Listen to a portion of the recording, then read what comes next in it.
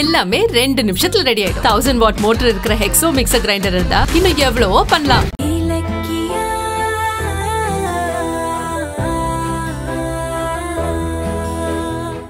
அண்ணியும் அஞ்சலியும் உனக்கு எவ்வளவு தப்பு பண்ணாங்களோ அதுக்கு இணையா நானும் நிறைய பாவம் பண்ணிட்டேம்மா. அம்மா என்னம்மா சொல்ற? சத்தியமா சொல்ற இலக்கியா, உனக்கு அந்த ராஜ வாழ்க்கை கிடைக்காட்டியும் எனக்கு என் மக வேணுமா? எனக்கு நீ வேணும் இலக்கியா.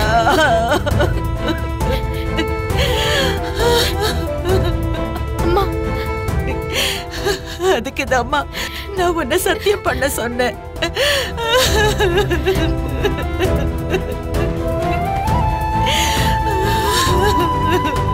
அம்மா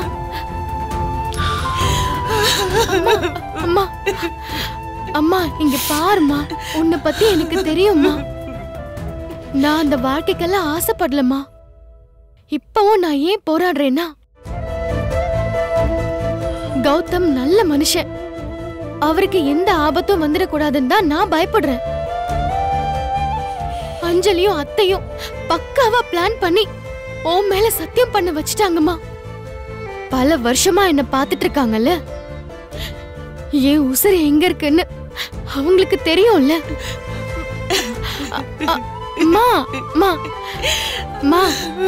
பயப்படாதம்மா. நான் சத்தியம் பண்ணாலுமே அந்த சத்தியத்தை விட கடவுள் சக்தி உயர்ந்தது. கடவுளோட சக்தி உலகத்துல இருக்கிறது உண்மையா இருந்தா, உலகத்துல இருக்கிற அத்தனை கோயில்கள்லயும் சக்தி இருக்கிறது உண்மையா இருந்தா, எந்த உண்மையை மறைச்சாலும் ஒரு நாள் தானா வெளியில வந்தே தீரும்மா. அந்த நம்பிக்கை எனக்கு இருக்குமா. விடுமா. என்ன மன்னிச்சிடுமா. மாமா என்ன மாமா இது? நீங்க போய் கையெடுத்து. இல்லம்மா, இவ்வளவு நடந்ததுக்கு அப்புறம் கூட நான் உனக்கு சப்போர்ட் பண்ண முடியாம இருக்கேனேம்மா. சிந்தாமணியும் அஞ்சலியும் என்கிட்ட அன்பு காட்டி அடிமையா வைக்கலமா, என்ன பயமுறுத்தி அடிமையா வச்சிருக்காங்க. அதுக்கு காரணம் நான் அவங்க மேல வச்சிருக்கிற அன்பு. அந்த அன்பையே அவங்க தனக்கு சாதகமா ஆயுதமா மாத்திக்கிட்டாங்க. நான் பாவம் பண்ணிட்டேன் மாமா. ஒரு பெரிய துரோகமே உனக்கு நடந்திருக்கு. அத பாத்துக்கிட்டு நான் சும்மா நிக்கிறேனே, என்ன மன்னிச்சிடுமா. மாமா மாமா என்ன மாமா இது? எனக்கு, என் அம்மாவுக்கு, என் தம்பிக்கு சோறு போட்ட கை மாமா. இந்த கையால நீங்க என்ன கும்பிடலாமா மாமா? எனக்கு எந்த வருத்தமும் இல்ல மாமா. கௌதம் நல்லா இருக்கணும். அம்மா தலையில அடிச்சு நான் சத்தியம் பண்ணிருக்கேன். அந்த சத்தியம் உண்மைன்னா கௌதம்க்கு நல்லதே நடக்கும்.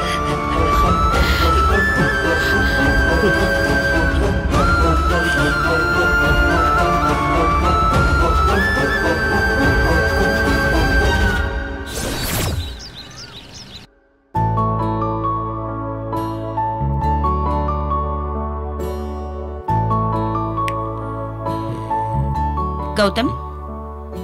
ஜானு. கௌதம் இந்தப்பா பால் குடி. சூடா இருக்கு. பத்ரம்.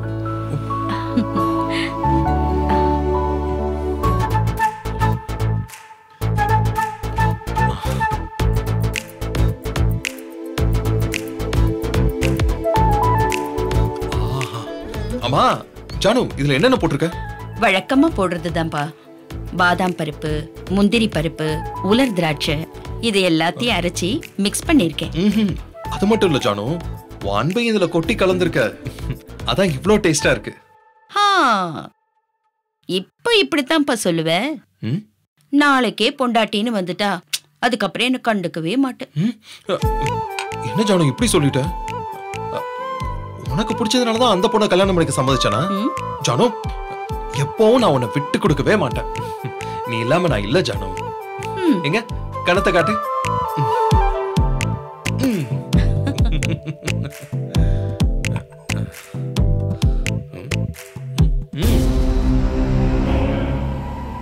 கௌதமோட ஜாதகத்துக்காக நாம இப்ப பாத்துட்டு வந்த வாழை மரத்தை கட்டுறோம். அதுக்கப்புறம் வெட்டுறோம்.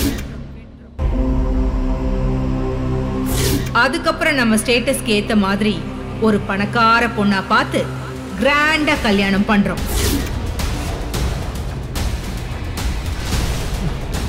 ஜானு, ஏன் ஒரு மாதிரி இருக்க? உன் கண்ணெல்லாம் கலங்குது, என்னாச்சு? உனக்கு 30 வயசு ஆக போகுது. உனக்கு ஏதோ கண்டம் இருக்குன்னு ஜோசியர் சொன்னதுனாலதான் எந்த பொண்ணை நாம பார்க்க வேண்டியதா போயிடுச்சு. பைரவி எதிர்பார்க்கிற மாதிரி நம்ம அந்தஸ்துக்கு தகுந்தாப்பல இந்த பொண்ணு இல்லதான். ஆனா எல்லாத்தையும் விட எனக்கு உன் உயிர் ரொம்ப முக்கியம்டா. நீ நல்லா இருக்கணும்ப்பா. ஜானு, நீ ஏன் இவ்வளவு ஃபீல் பண்ற? எனக்கு ஒண்ணும் ஆகாது. இல்லப்பா, நாங்கெல்லாம் வற்புறுத்தினதுனால தானே நீ அந்த பொண்ணை கல்யாணம் பண்ணிக்கிறேன்னு சொல்ற. இல்ல உனக்கே அவளை ரொம்ப பிடிச்சிருக்கா? ஏன்னா அவளும் என்ன மாதிரி ஒரு ஏழு பொண்ணு தானே. பைரவி சொல்ற மாதிரியே அவ உன் தகுதிக்கு ரொம்ப ரொம்ப குறைச்சல் தானே. ஜானு, என்ன பேசிக்கிட்டு இருக்க நீ? பாரு, நான் உன் பையன். நீ உன் அம்மா வீட்டுல இருக்கும்போது ஏழையா இருந்திருக்கலாம். ஆனா இப்போ அப்படியா? அப்பா வாங்கப்பா. அம்மா பேசுனதெல்லாம் கேட்டீங்களாப்பா? ஜானுக்கு இன்னும் ஏழைங்கிற நினைப்பே போக மாட்டேங்குதான்ப்பா. தங்கச்சிமா அடிக்கடி சொல்லி காட்டுவாள்ல, அந்த நினைப்பு அம்மாவுக்கு அதை மறக்க முடியாம அப்படியே மனசுல தங்கிடுச்சு. இங்க பாரு ஜானு, நீ பெரிய கோடீஸ்வரர் வெங்கட்ராமனோட மனைவி, பெஸ்ட் இண்டஸ்ட்ரியலிஸ்ட் அவார்டு வாங்கின கௌதமோட அம்மா. அப்புறம் எப்படி நீ ஏழையா இருக்க முடியும்? இந்த பாரு, ஏழையோ பணக்காரனோ யாருக்கு நிறைஞ்ச அன்பு கிடைக்குதோ அவங்கதான் உலகத்திலே உண்மையான பணக்காரங்க. உனக்கு என்ன பிரச்சனை இப்போ? நான் இருக்கேன், அப்பா இருக்காரு, பைரவி அம்மா இருக்காங்க, தம்பி தங்கச்சி எல்லாரும் இருக்காங்க. அப்புறம் என்ன ஜானு உனக்கு பிரச்சனை? நீ என்னைக்குமே ஏழை கிடையாது. சரி, நீ வேணா சொல்லு. நம்ம கம்பெனி, நான் வாங்கின ப்ராப்பர்ட்டிஸ், இது எல்லாத்தையுமே உன் பேர்ல எழுதி வச்சிடறேன். அதுக்கப்புறம் இப்படி பேசுறத நிறுத்திடணும், சரியா? இல்லப்பா, நான் ஏன் கேக்குறேன்னா, உனக்கு மனைவியா இருக்கிறவ ஏழை பொண்ணா இருக்காளேன்னு நீ நாளைக்கு அவளை வெறுத்துற மாட்டில்ல? நான் ஓன் புள்ள. என் ஆபீஸ்ல யாரும் சரியா வேலை பார்க்கலனா நான் அவங்கள வேலையை விட்டு தூக்குறது இல்ல. ஆனா அதுக்கு பதிலா என்ன பண்ணுவேன் தெரியுமா? அதே ஆபீஸ்ல அவங்களால முடிஞ்ச வேலையை கொடுத்து உட்கார வைப்பனே தவிர அவங்கள நான் வீட்டுக்கு அனுப்ப மாட்டேன். அப்போ பொண்டாட்டி விஷயத்துல நான் எப்படி இருப்பேன்? என்ன நம்பி வர்ற பொண்ண நான் அப்படியே விட்டுருவேனா? ரொம்ப சந்தோஷமா இருக்குப்பா.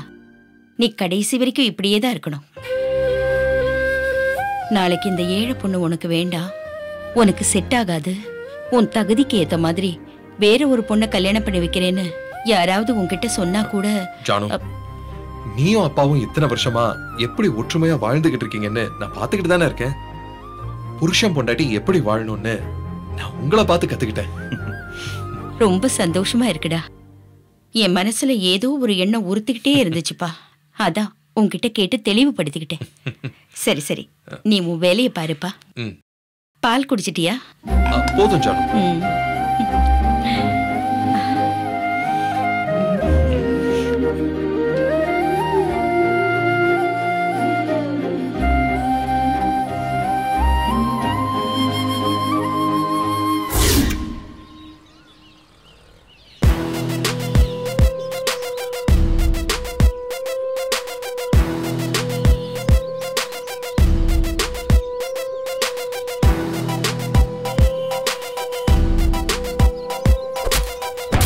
புது கம்பெனி, பெரிய ப்ராஜெக்ட்னு சொல்லி இப்படி தெருவில் கொண்டு வந்து நிப்பாட்டிட்டானே. யாராவது பார்த்தா என்ன பண்றது?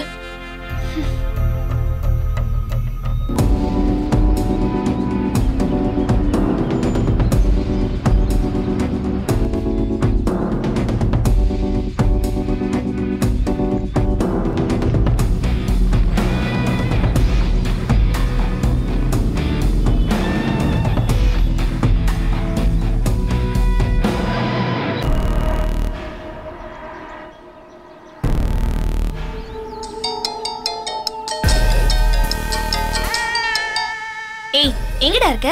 அஞ்சலி, நீ அங்கேயே வெயிட் பண்ணு, நான் இப்ப அங்க வந்துருவேன். முக்கியமான ப்ராஜெக்ட், டைரக்டர் புதுசு.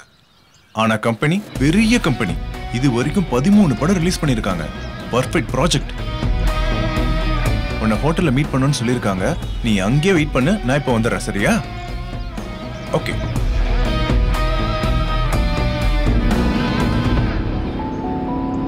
கொஞ்சம் வண்டியை நிப்பாட்டுங்க. இளநீ சாப்பிடலாம்.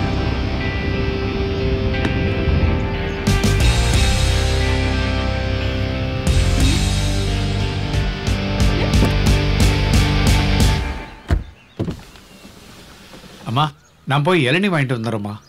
இருங்க, நானும் வரேன். நானும் நடக்கிறேன். இல்ல வேண்டாமா, கௌதம் தம்பி அம்மாவை இறங்கி நடக்க விட வேண்டாம்னு சொல்லியிருக்காருமா. நீங்க உட்காந்துருங்க, நான் போய் வாங்கிட்டு வந்துடுறேன். அம்மா ஒரு இளநீ கொடுமா.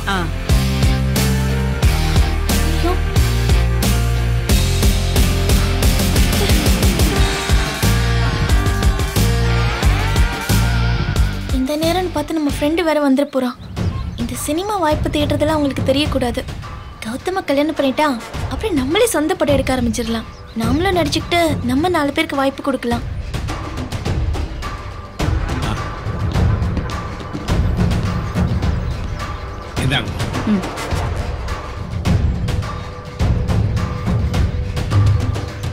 ஒருவேளை இவங்க நம்மளை பார்த்துருந்தாங்கன்னா நாமளே போய் பேசி நல்ல பொண்ணு மாதிரி ஏதாவது சமாளிப்போம். அத்தை, வணக்கம் அத்தை. நல்லா இருக்கீங்களா? ஏய் அஞ்சலி, இந்தாங்க. என்னம்மா நீ இந்த பக்கம் இருமா, உனக்கும் இளநீ வாங்கிட்டு வர சொல்றேன். டிரைவர் போய் இளநீ வாங்கிட்டு வாங்க. இல்ல இல்ல, எனக்கு வேண்டாம் அத்தை. எனக்கு இளநீ இல்ல வேண்டாம். நான் காலையில இருந்து பச்சை தண்ணி கூட குடிக்காம விரதம் இருக்கேன். பக்கத்துல பச்சையம்மன் கோவில் இருக்கு. என் கல்யாணத்துக்கு முன்னாடியே 13 வாரம் நான் அங்க போய் அந்த கோவில்ல வேண்டிக்கிட்டேன். அதனாலதான் நல்ல மாப்பிள்ளையும் நல்ல அத்தையும் எனக்கு கொடுத்திருக்காங்க. ஓ, உனக்கு அவ்வளவு பக்தி இருக்காமா? பரவாயில்லையே, நீயும் என்ன மாதிரி தான் இருக்க. கௌதம்காக நானும் கோயில் கோயிலா போவேன். ஆமா அத்தை, எனக்கும் அதே மாதிரி பழக்கம் இருக்கிறதுனாலதான் நான் ஒரு பக்கம் நீங்க ஒரு பக்கம் வேண்ட வேண்ட உங்க புள்ள இன்னும் பெரியாளா வருவாரு, நீண்ட ஆயுளோட இருப்பாரு. என் ஆசீர்வாதம் பண்ணுங்க. நல்லா இருமா.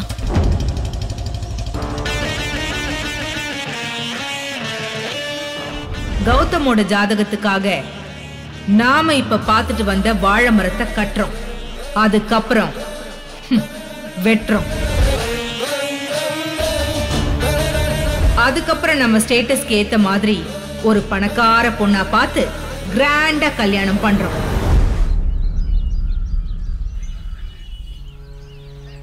அத்தை, என்ன ஆசீர்வாதம் பண்ணுங்க அத்தை. நீ நல்லா இருக்கணுமா? என் பையன் மட்டும் இல்ல, நீயும் நல்லா இருக்கணும்னு நான் அந்த கடவுள்கிட்ட வேண்டிக்கிறேம்மா. வாமா, நான் உன்னை டிராப் பண்றேன். நீ வீட்டுக்கு தானே போற? இல்ல அத்தை, நல்ல மாப்பிள்ளை கிடைக்கணும்னு அம்மன் கிட்ட 13 வாரம் வேண்டிக்கிட்டேன். இப்ப அடுத்த 13 வாரம் நல்லபடியா அந்த கல்யாணம் நடக்கணும், என் புருஷன் நல்லா இருக்கணுங்கிறதுக்காக நான் கோவிலுக்கு வேண்டிக்க போறேன் அத்தை. அந்த கோவில்ல தான் இத்தனை நாள் என் புருஷன் நல்லா இருக்கணும்னு வேண்டிக்கிட்டேன். இப்ப உங்களை பார்த்ததும் என் மாமியாரும் நல்லா இருக்கணும்னு வேண்டிக்கணும்னு தோணுது அத்தை. என் மேல எவ்வளவு அன்பா இருக்கீங்க பாருங்களேன். நான் உங்களுக்காக வேண்டிக்க மறந்துட்டேன்.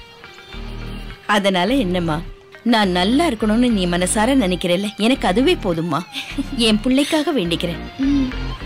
ஒரு தாய்க்கு அதை விட வேற என்னமா வேண்டியிருக்கு? சரி வா, நான் போற வழியில உன்னை கோயில விட்டுட்டு போறேன். இல்ல இல்ல, நான் வீட்ல இருந்தே கோவிலுக்கு நடந்தே வரணும்னு வேண்டிக்கிட்டேன் அத்தை. அதனாலதான் இப்படி நடந்து போயிட்டு இருக்கேன். நீங்க கிளம்புங்க அத்தை. நீ ரொம்ப நல்ல பொண்ணா இருக்கேம்மா. ஒரு உண்மையை சொல்லட்டுமா? என் பிள்ளைய காப்பாத்த வந்த தேவதமா நீ. ஏன்னா நான் அந்த கடவுள்கிட்ட வேண்டிக்கிட்டே இருந்தேன், உன்ன மாதிரி ஒரு நல்ல மருமகளா வரணும்னு. எல்லாம் அந்த கடவுளோட அருள் தாமா. உனக்கு எப்போ எது வேணுனாலும் எனக்கு போன் பண்ணு.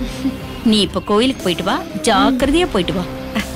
நான் வரேன். போயிட்டு வாங்க. பாய்.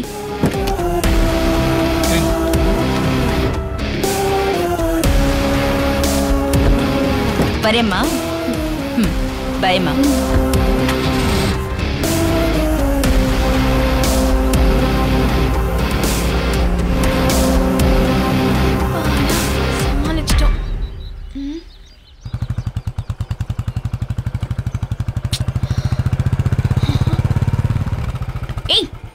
இவ்ளோ லேட்டா வர? அஞ்சலி வா, வந்து வண்டியில ஏறு. பக்கத்துல தான் ஹோட்டல் இருக்கு, அங்கதான் மீட்டிங் பிளேஸ். சீக்கிரமா போலாம். ஏய், இந்த வழியெல்லாம் போக வேண்டாம், நீ வண்டியை திருப்ப. இந்த வழியில தான் போணும், ஏன் ரூட்ட மாத்துற? அதெல்லாம் இருக்கட்டும், வேற ஒரு இடத்துக்கு போணும், வண்டியை திருப்ப.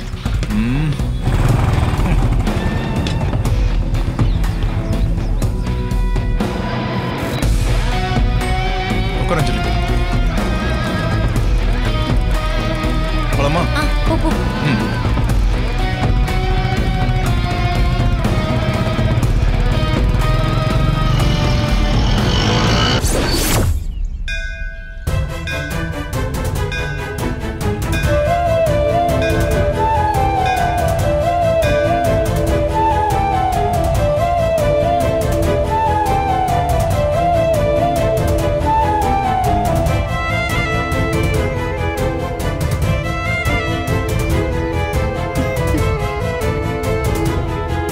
அம்மா, என் லைஃப்ல இது வரைக்கும் நான் எதுக்குமே ஆசைப்பட்டதில்ல. என் பொசிஷன் என்னன்னு எனக்கு தெரியும்மா. அதனால எந்த ஆசையுமே என் மனசுக்குள்ள நான் நுழைய விட்டதில்ல. ஆனா கௌதம் கூட பழகுனதுக்கு அப்புறம் அவரை பத்தி நல்லா புரிஞ்சுக்கிட்டேன். அவர்தான் எனக்கு மாப்பிள்ளைன்னு மாமா சொன்ன பிறகுதான் என் மனசுல அவருக்கு இடம் கொடுத்தேன். ஆனா அத அஞ்சலி கெடுத்துட்டா. இப்பவும் சொல்றேம்மா, எனக்கு அவரை கல்யாணம் பண்ணிக்கணும்னு ஆசை இல்ல. ஆனா ஜாதகப்படி அவருக்கு தீர்க்க சுமங்கலி ஜாதக பொண்ணு வேணும்னு ஏன் ஜாதகத்தை பார்த்து என்ன செலக்ட் பண்ணாங்க. ஆனா அத்தையும் அஞ்சலியும் ஏன் ஜாதகத்தை காட்டி பொண்ணை மட்டும் மாத்திட்டாங்க. அதான் எனக்கு பயமா இருக்குமா. அஞ்சலி ஜாதகம் அவருக்கு சரியா இருந்ததுன்னா எனக்கு அதை பத்தி எந்த பிரச்சனையும் இல்ல. எப்படியோ கௌதம் சார் நல்லா இருந்தாலே எனக்கு போதும். ஆனா அஞ்சலி ஜாதகத்தை அவங்க எடுக்கவே இல்ல. ஏன் ஜாதகத்தை காட்டிதான் இந்த கல்யாணத்தை முடிவு பண்ணிருக்காங்க. அதாமா எனக்கு ரொம்ப பயமா இருக்கு. நானும் ஒரு சராசரி பொண்ணு தானே. கௌதம் ரொம்ப நல்ல மனுஷம்மா. அவர் தனக்காக மட்டும் வாழல, ஏகப்பட்ட உதவி பண்ணிட்டு இருக்காரு. என் கண்ணுக்கு தெரிஞ்சு எங்க ஸ்கூலுக்கு எவ்வளவு பெரிய உதவி பண்ணிருக்காரு. அவரு நல்லா இருக்கணும். எனக்கு இதெல்லாம் கைய விட்டு போயிடுச்சேங்கிற வருத்தம் இல்ல. அவரு நல்லா இருந்தா போதும். ஓம் அம்பிகையே போற்றி, ஓம் அனுகிரகமாரியே போற்றி போற்றி. ஓம் சக்தி பராசக்தி. தனம் தரும், கல்வி தரும், ஒரு நாளும் தளர்வரியா மனம் தரும், தெய்வ வடிவம் தரும், நெஞ்சில் வஞ்சமில்லா இடம் தரும், நல்லன எல்லாம் தரும், அன்பரன்பவர்க்கே கணம் தரும், பூங்குழலால் அபிராமி கடைக்கண்களே. ஓம் சக்தி பராசக்தி.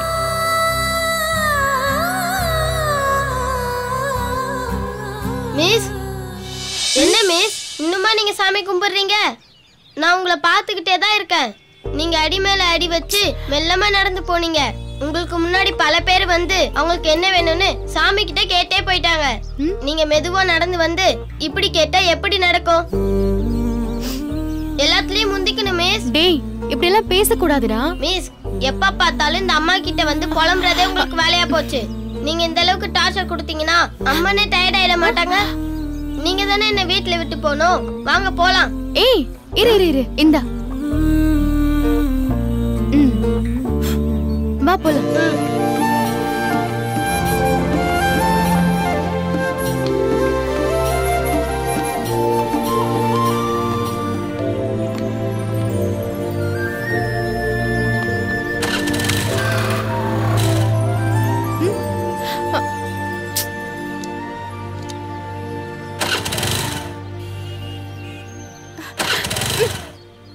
என்ன மிஸ், இந்த வண்டி ஸ்டார்ட் ஆகலையா? இந்த வண்டி தூக்கி போட்டு புது வண்டி வாங்குங்க. டேய், பெரிய மனுஷன் மாதிரி பேசாதடா. வண்டி வாங்குறதுக்கு பணம் எங்க இருக்கு? நீ சும்மா இரு, ஸ்டார்ட் பண்ற இரு. என்னாச்சு?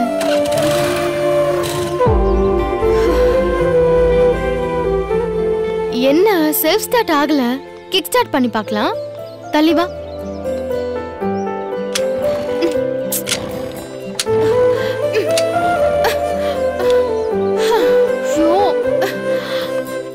என்னடா ஸ்டார்ட் ஆக மாட்டேங்குது? என்னாச்சுன்னு தெரியலையே. மிஸ், நான் ஸ்டார்ட் பண்றேன் மிஸ். உன்னால முடியுமாடா? ஏன் முடியாது? இப்ப பாருங்க, ஸ்டார்ட் பண்றேன்.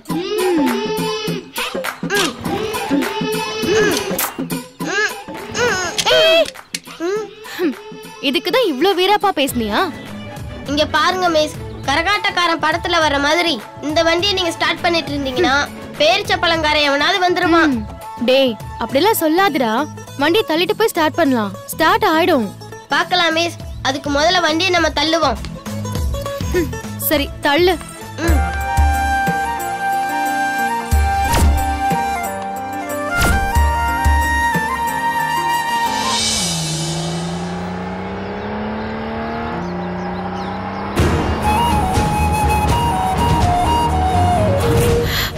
Gautham sir car.